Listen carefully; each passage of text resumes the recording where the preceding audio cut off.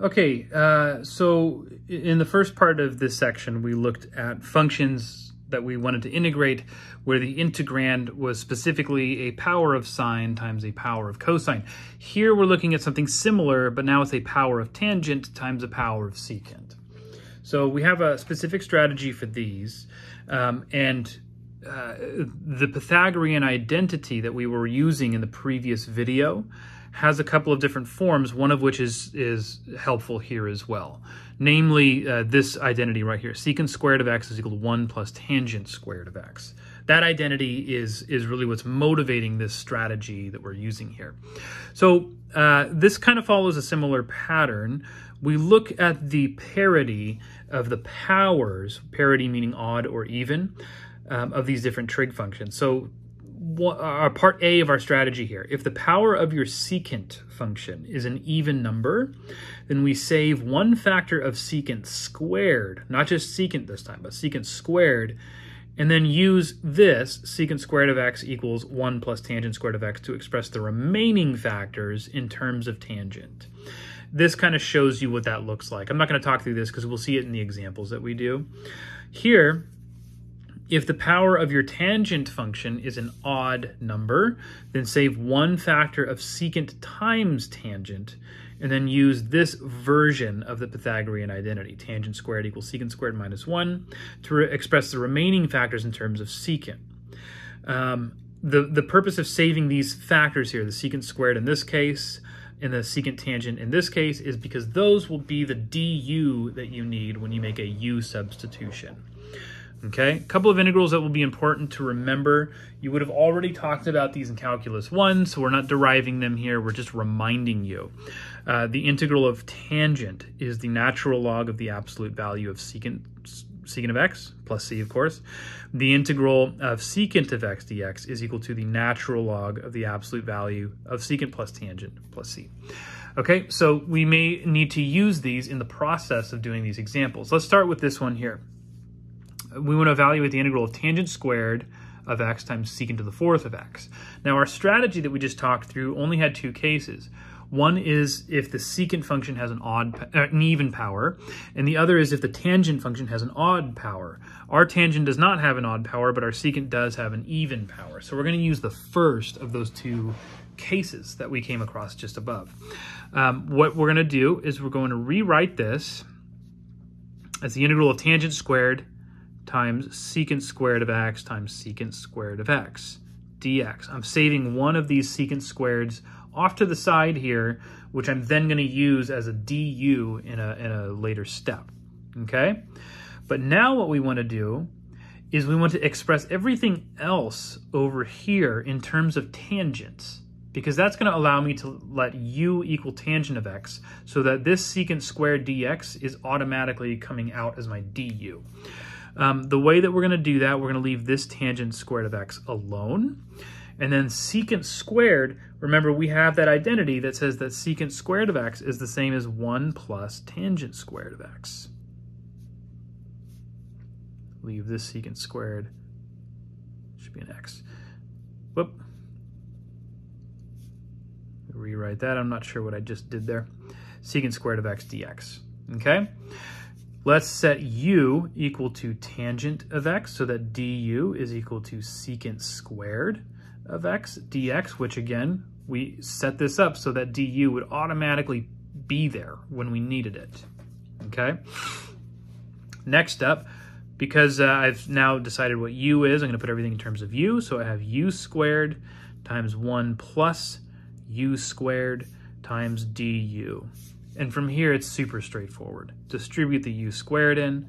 I have u squared plus u to the fourth du, which becomes 1/3 u cubed plus 1/5 u to the fifth plus c. Now change your u's back into tangents again and call it a day. 1/3 tangent cubed of x plus 1/5 tangent to the fifth of x plus c. And we're done. Okay, so that one wasn't so bad. I mean, the last example that we did on the previous video was pretty lengthy. This one did not take a ton of work. but hopefully that gives you a sense of how this strategy works. Okay, okay, let's set this aside. We're not doing this one yet. We're going to do this one. The next one we want to evaluate is the integral of secant cubed of x. Now this one doesn't seem to fit either of those strategies that were mentioned, or either of the two cases in the strategy that we talked about at the beginning of this video. I don't see any tangents at all, but I do see a secant. However, that strategy said what to do if the power on your secant function is even, and this time it's odd. So how do we approach this? Well, before we approach it, I do want to mention something. This integral, this specific integral of secant cubed, actually shows up in some cool places. And that's the reason I want to cover this one. One of the places that the secant cubed function actually shows up is in the derivation for the hyperbolic trigonometric functions, cosh, sinh, tanh, those things. I'm debating whether or not to do a video on deriving where exactly we get the formulas or the functions that we set sinh and cosh and all that stuff equal to. Because it's really interesting, in my opinion, it's a really interesting application of some of the work we've done here. So if you see a video pop up about that, that's kind of what I'm debating if I have time to make one. Anyways, I'm stalling, so let's get into this. Secant cubed of x. How are we supposed to integrate this? Well, what I'm going to do is rewrite it as secant of x times secant squared of x dx, okay? Now this feels like what we would be doing in the first case of the strategy we just talked about, saving a secant squared factor. But the whole point of doing that would be to set everything else in terms of tangent so that I can have a u substitution where u is equal to tangent, and then I have this du here. I don't have any tangents over here to do that with, and there's not a convenient formula for what we're able to do right now that converts just a secant of x into something involving a tangent. So what I'm going to do instead is apply what we learned in the previous section. I'm going to use integration by parts. And remember, integration by parts says I need to pick a u and a dv, and there's kind of a clear choice of which one dv should be. Secant squared. I'm going to set secant squared of x equal to my dv. Why? Because I recognize secant squared as the derivative of the tangent function. So that means the tangent is automatically going to be my v here. This secant, the remaining secant of x right there, would have to be my u then. What is du? Leave a ton of space here, but the natural log of secant of x plus tangent of x. That was really cramped. Sorry about that. Integration by parts says that this is equal to uv, so secant of x times tangent of x, minus the integral of v du. Oops, I'm sorry. I made a mistake here. You know what I did? I took an antiderivative of secant, not a derivative. Whoops. Let's fix that. Secant of x, tangent of x, dx. Yeah, you probably looked at that and thought, what is that guy doing? He should know better than that. Of course. The derivative of secant is secant tangent. What am I doing? All right. We've caught our mistake, so we can keep moving. V du, I have a tangent here and a tangent here. Those are going to multiply, so I get secant of x times tangent squared of x dx. Okay, I feel a little better about that now. Next step, what should we do now? Well, it's still not immediately obvious how to approach this, because this function, even though it involves a secant and a tangent, doesn't fit either of those cases that we talked about previously still.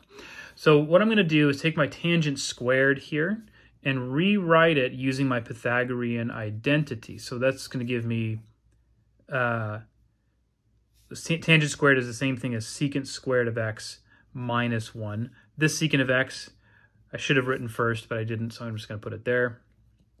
If I distribute that secant, what am I going to have?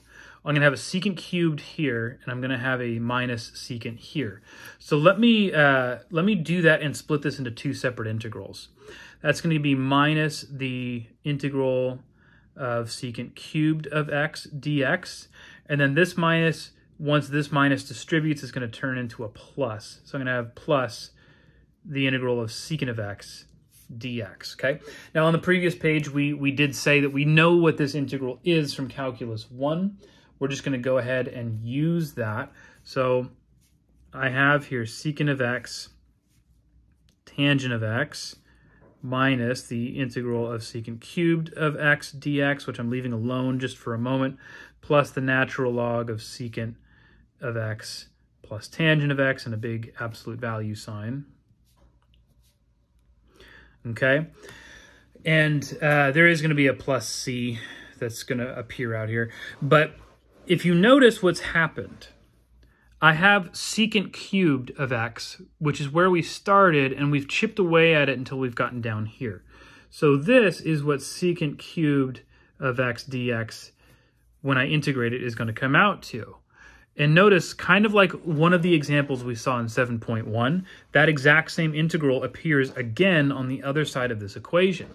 Our approach back then was to take that and think of these two things as like terms, and just add this to both sides, which gives me 2 times the integral of secant cubed dx equals secant of x tangent of x plus the natural log of the absolute value of secant plus tangent plus c, and then I'm going to multiply both sides by 1/2, which gives me this.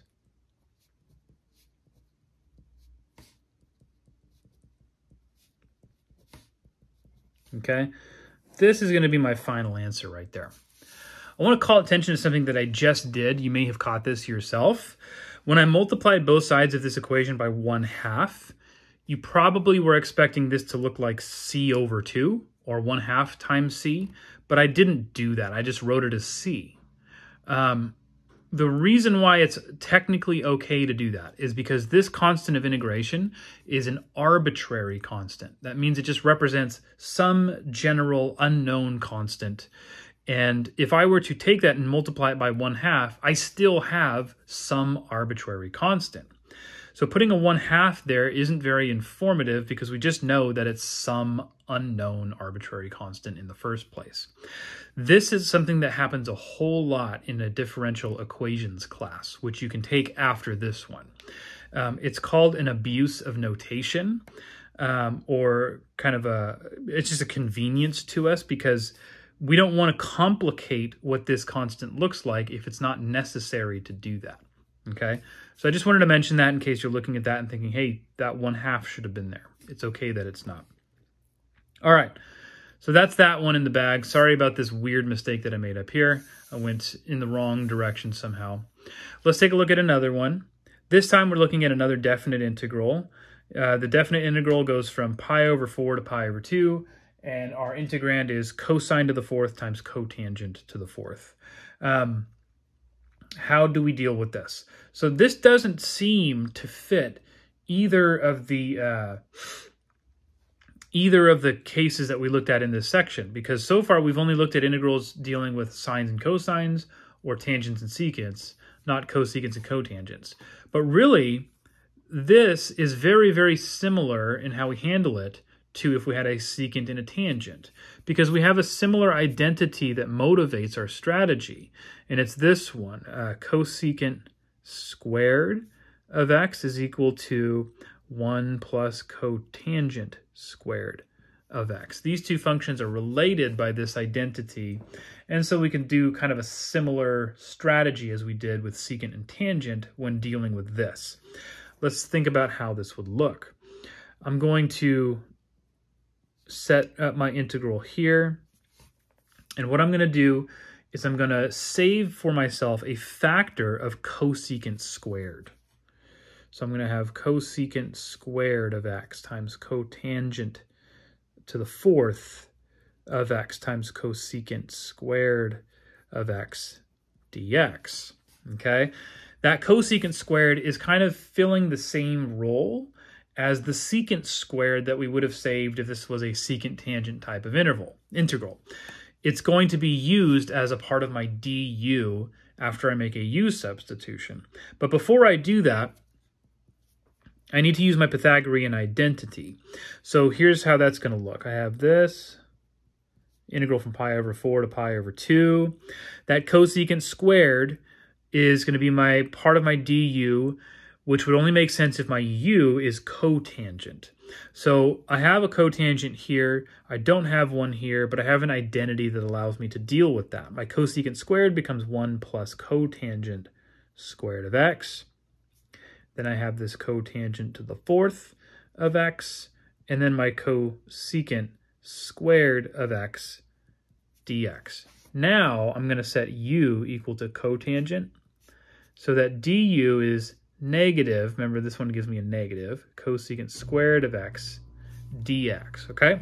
The negative here doesn't appear in my integrand, so I account for that by multiplying both sides of this by -1, which means this cosecant squared dx can be substituted for a negative du.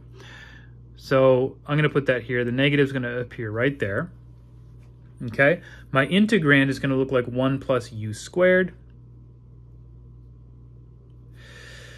times the sorry, I almost wrote cotangent again. That's a u now, u to the 4th du. And then I have limits of integration here as well. Remember, to deal with the limits of integration, you have to plug them in to your function because these are x values, but now we want them to be u values, the corresponding u values.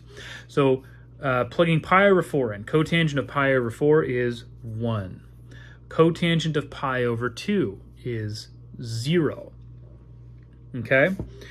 Now, you might look at this and think, that's odd because I have a larger number in my lower limit than I do in my upper limit. It feels backwards. And that's technically okay. We can actually resolve that using this negative right here. From Calculus 1, we know that if you have a negative, like sitting outside of your integral right here, it can be used to flip the order of these limits of integration. So I'm going to do that. I'm going to use this negative to switch these around and make it go from 0 to 1. And at the same time, I'm also going to evaluate this integral. In fact, actually, no, let me back it up a step. I want to distribute first. So let's use our negative to change the limits of integration here from 0 to 1. Then I distribute my u to the 4th. I have u to the 4th plus u to the 6th du. Now I can integrate.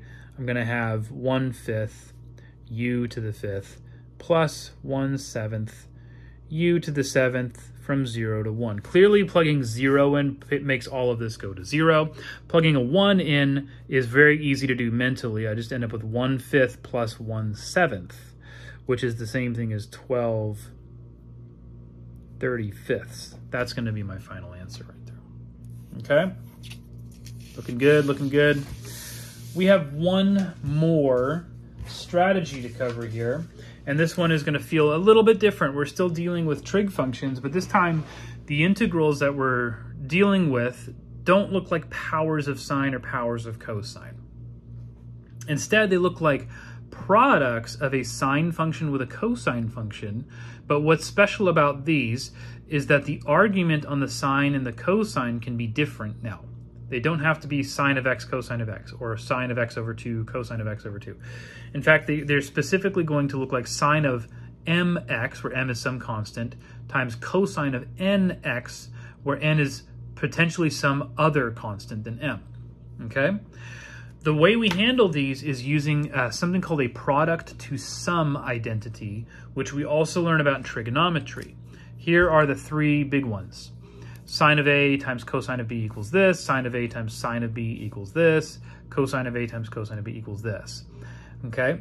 In fact, the reason you learn these in trigonometry is specifically to be able to do this type of integration. So let me jump into an example right away to see how we do this. And this is the last example we're going to do for this section.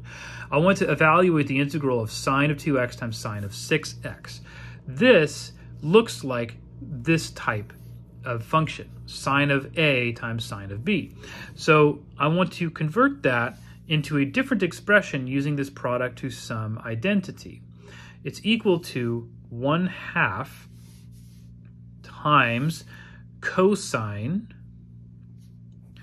of, here it says a minus b. Well, in our case, a is 2x and b is 6x. So let's say 2x minus 6x. Okay? And then that's just this first part here, minus cosine of a plus b. That's 2x plus 6x dx. Okay, I can bring the 1/2 out and I can simplify things down a bit. What is 2x minus 6x? Well, that's negative 4x. But I'm going to write cosine of 4x. Where did the negative go? Shouldn't that have been a negative 4x in there? Technically, yes, but it doesn't matter because the cosine function is an even function. And so cosine of negative x, or 4x, or whatever it is the same thing as cosine of x, or positive 4x, or whatever. This cosine eats up that negative. And then over here, I don't need to even do that because I have 2x plus 6x, which is 8x. Okay? The integration now is very straightforward because both of these can be handled in a very quick way. The integral here, cosine of 4x, becomes 1/4 sine of 4x, which would have been found using a u substitution, minus 1/8 sine of 8x plus c. You could distribute this 1/2 in, so I would end up with a 1/8 and a 1/16 here. I don't really even care so much about that. I'm fine just leaving it like this, because that's technically correct also. Okay, so that's it for 7.2.